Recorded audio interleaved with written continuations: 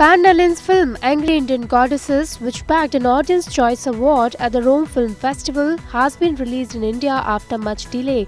The film was earlier scheduled to release alongside Salman Khan's starrer Prem Ratan Dhan Payo on November 12 and then with Tamasha on November 27.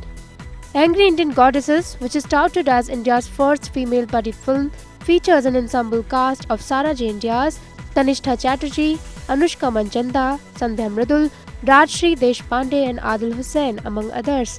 Let's see how our B-Town celebs reacted after watching the movie on big screen.